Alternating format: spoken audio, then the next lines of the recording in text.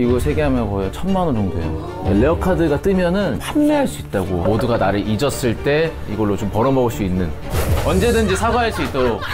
왜 사과? 젊게 살자구나. 어쩌고라.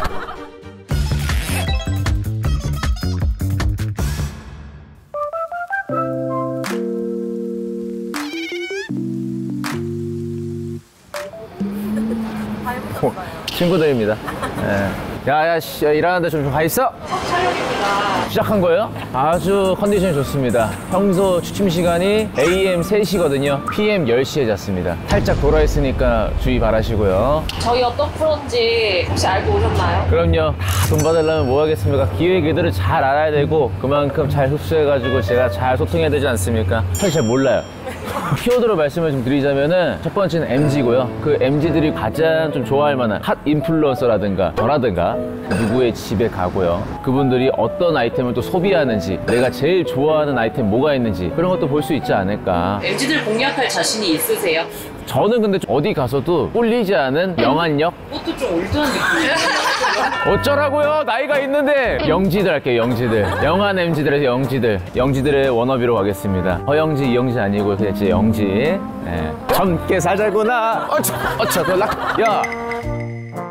오늘 첫 번째 네. 그 손님은 어떤 특징이 있는지 소개 좀 해주세요. 방송에서 라이프 스타일을 좀 많이 보여주신 분이고요. 그분의 방에는 여러 가지가 많이 있어가지고 분량이 잘 나오지 않을까. 10명 중에 8분이 10대, 20대인데 그러니까 여성분들이 팬이고 하울의 느낌도 좀 있어요.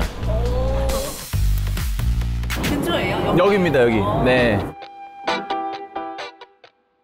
제가 또 이제 부동산 쪽에도 관심을 갖고 있는 상황이라서 봤을 때 그런 좀 견적이 나오죠. 최소한 월세가 한 60, 여기 새로 생겼네? 여기 뭐 생겨요, 여기? 이게 왜냐면은 주변에 상가가 어떤 게 들어오는지에 따라서 또 이제 활성도가 많이 생기거든요. 그 이제 오피스텔이 좋은 점이 보증금이 낮지. 사회 초년생들이 오피스텔에서 살고 싶어 해요. 장점이라고 하면은 풀옵션이거든요. 근데 단점이 관리비가 많이 나와. 사회의 쓴맛을 보고 싶은 친구들, 복층의 낭만에 빠져 산 친구들, 어디 한번 호되게 당해봐라. 아침에 잠이 많은데 일어나자마자 쌍욕할 수 있어요. 근데 조인저을 빌러보도록 할게요.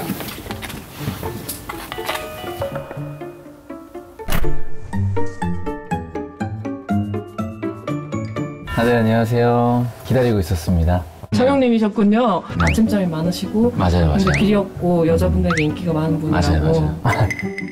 사실 기본이 하지 않았을까 좀 생각이 좀 드네요. 간단하게 인터뷰 몇 개 할게요. 네네. 본인 집은 10점 만점에 몇 점? 3점 정도? 대단한 집은 아니라서. 본인 집에 살기 대 랜덤 돌리기. 저희 집에 살아야죠. 물건에 대한 애착이 좀 있어요. MBTI가 어떻게 되세요? INTJ예요. 직업이 어떻게 되시나요? 광대입니다.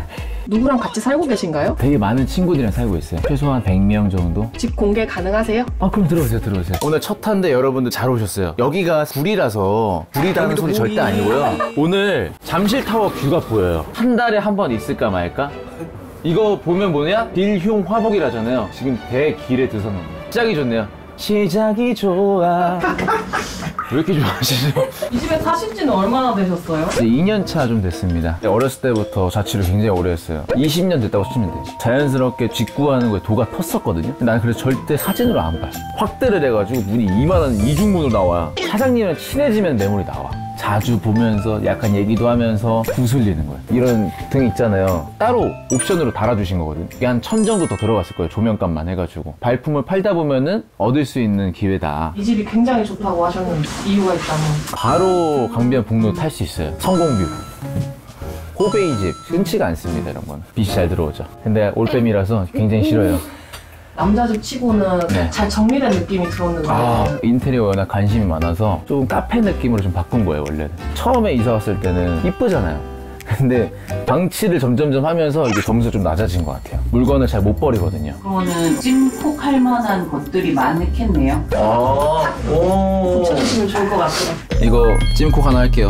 이 전체가 코딱지. 제일 팁은 바로 야 이거 다 수기로 직접 작업하신 거예요? 근데 압류 딱지를 진짜로 만들어서 혹시라도 그분이 논란이 터지면은 인플루언서 유튜버들 잡고 다니는 자객이다. 그럼 오늘부터 압력 딱지를. 구경을 본격적으로 어디부터 좀 궁금하신가요? 거실에 뭐가 많이 보여가지고 거실 하나에 방 3개에다가 다 이제 포베이죠. 필름 카메라부터 해가지고 카메라가 되게 많아요. 이거 3개 하면 거의 1000만 원 정도 해요. 네. 우리 백종 선생 쓰시는 핸디캠의 그 업그레이드 최신 버전 아니면 요렇게 비싼 정확하게 한 600 정도 합니다. G드래곤 카메라 아시죠? 예전에 더 에디션 블랙 컬러예요. 이건 재테크입니다. 얘네들도 정말 오래전에 샀는데 안 쓰는 것 자체가 진짜 거짓말이라 손님이 오면은 사가. 원래 필름 카메라가 좋은 게 빈티지예요. 조금 내가 쓰다가 떼타도 팔 수가 있어. 제일 틈이 맞긴 해. 찍어주신다거나 이런 게 없나요? 필름 값이 36롤에 4,000원이었어요. 지금은 한 16,000원에서 2만 원 하거든요. 이게 지금 못 말리겠어요. 죄송해요. 재테크적으로 좀 괜찮은 부분의 아이템들. 저는 항상 기분이 우울할 때마다 여기를 좀 봅니다. 저금통인데 모아두면은 돈이 들어온다는 토테미즘적인 그런 게 있어서. 카드도 한번 보여주시면. 아, 포켓몬 카드요? 1000원에 10장씩 뽑을 수가 있거든요. 레어 카드가 뜨면은 이거를 또 판매할 수 있다고 해가지고 조금 배우고 있어요. 진짜 돈밖에 모르시고. 주방을 조금 소개를 하자면은 죽었던 빵도 살려준다는 그 브랜드의 빵 굽는 3년 전에 구매하고 2번 썼습니다. 운동을 하고 식단을 하기 때문에 빵을 먹을 수 있는 기회가 많이 없어서 앞에 있는 약을 더 많이 먹고 위에 있는 약을 더 많이 먹어요. 운동의 삶은 약으로 시작해서 그런 거 아닙니다. 내추럴. 그럼요. 그리고 음식물 처리기 집에 있으면은 너무 좋다. 심지어 처리를 하고 나서 안에 내용을 열잖아요. 냄새가 좋아. 아니 여러분들 생각하시는 썩은 내가 아니라 빵집의 냄새가 나. 다이어트 하다가 배고프면 냄새를 맡는 거야. 빵집 냄새. 빵집 냄새. 당근하고 있으니까 언제든지 연락주세요. 이 중에서 코딱지가 하나 있습니다. 여기 중에서 뭐가 있을까요? 바로 이 친구입니다. 이 친구가 미쳤어요. 계란 해먹는 거 너무 귀찮고 조리할 때 완숙도 있지만 반숙 있고 덜 반숙도 있잖아요. 그걸 다 할 수 있어요. 얘가 반숙은 거의 한 3, 4분이면 되고 완숙은 한 6분 정도 되기 때문에 아침 출근용으로 만들어서 계란 먹기도 되고 15,000원인가? 2만원인가 그래. 진짜 싸. 얘는 진짜 강추. 안방은 뭐 사실 뭐 별게 없지만 조금 보여드릴게. 이 친구가 있습니다. 육지거북이 부기 온앤온이라는 친구가 있습니다. 부기 온앤온, 부기 온앤온. 이 친구 좋은 점이 뭐냐면은 피톤치드 향이 납니다. 이 친구랑 교감이 돼가지고 지금 보세요. 얘가 이렇게 있어도. 그리고 제가 아까 말했죠. 100마리 정도 저랑 같이 살고 있다. 저 친구 1명, 그리고 99명 여기 살고 있습니다. 우리 새우들이 좀 살고 있어요. 물고기에 관심이 많고 물질이라고 하죠. 그래가지고 관심이 많은데 이쪽엔 좀 비시림프 위주로 해가지고 조금 사육을 하고 있고요. 대략 한 100마리 정도 됐는데 많이 용공을 가가지고 여기는 줄에서 한 30마리 정도? 네. 오시는 길에 여기 또 이제 신발 또 좋아하시는 분들이 또 좋아할 만한 좀 리미티드한 아이템들도 있고요. 원래는 재테크가 아니었는데 지금은 재테크가 된 느낌.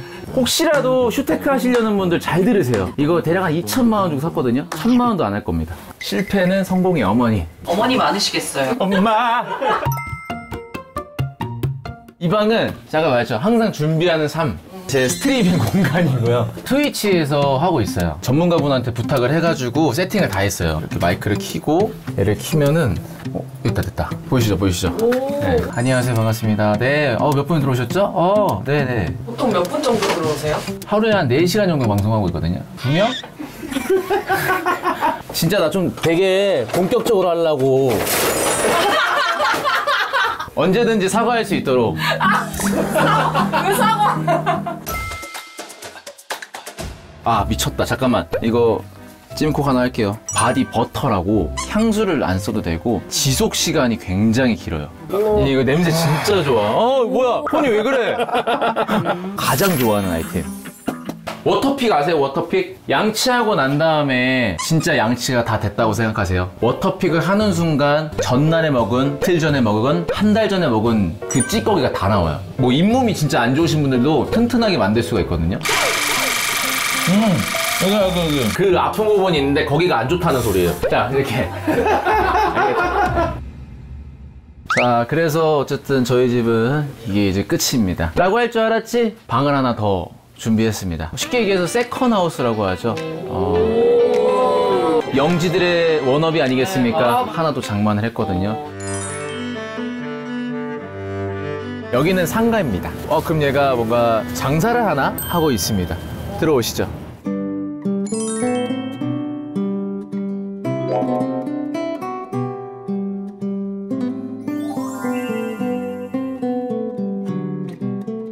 제가 이제 물 생활을 좋아하는데 물고기를 더 많이 좋아해주고 약간 사랑하게 되니까 한두 개씩 늘게 되더라고요. 이게 어항이 많으면 많을수록 집이 무너질 위험이 있다고 해서 넘어온 거예요. 이건 물테크라고 되게 많이들 하시는데 저는 좀 더 진지하게 하고 있고 하루 최소 2번 와요. 최소 2번. 얘네가 내가 없으면 죽어. 내가 엄마 아빠 같은 개념인 거예요. 얘는 이제 블루글라스라는 종이고요.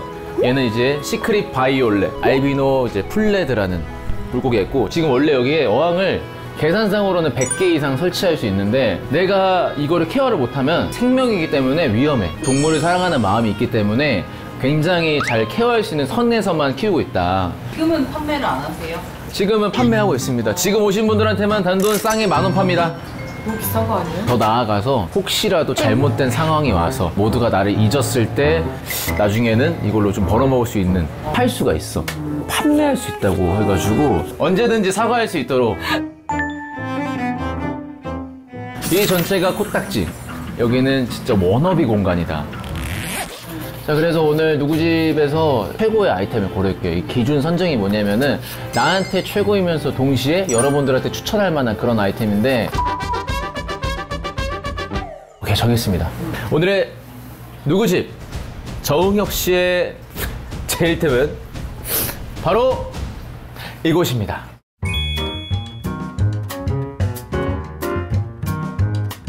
왜냐면 나 이거하고 되게 성격이 좋아졌어. 옛날에는 모났대. 고민도 많고 내가 힘들 때 무언가에 집중할 수 있는 게 있으면 좋거든요. 크게 요약을 하면 취미예요. 취미를 함으로써 생각을 줄이자. 그런 걸 좀 추천을 드리고 싶었어요. 이런 물생활이 접근성도 쉽고 재테크도 되는 부분이 있기 때문에 추천드립니다. 저희 매장으로 오시면은 보고 오신 분들한테 좀 싸게 드릴 수는 있어요. 그래서 언제든지 연락 주시고요. 네. 정형님 집들이 아닌 이제 집들이로 왔는데. 네, 나가주세요, 이제 다들. 오! 가만요. 그만 버려주세요. 아, 이거 이 정도 왜냐면 해바라기를 썬다는 것 자체가 돈이 들어오겠다는 거겠죠? 저희 PPL 많이 받고 있습니다. 많은 PPL 부탁드리고요. 자, 와, 진짜 갖고 싶었어. 내가 오늘 하면서 느낀 게 나라는 사람을 되게 많이 오픈한 것 같거든요. 공략을 할 수 있는 느낌? 안녕하세요, 누구zip입니다. 오늘은 어디 돈 냄새 한번 맡으러 가겠습니다. 이런 건가? 다음에도 기다려주세요. 여기에 그분이 산다는 게 맞죠? 뭐 깜짝이야! 아니 근데 여기 컨셉은 뭐예요?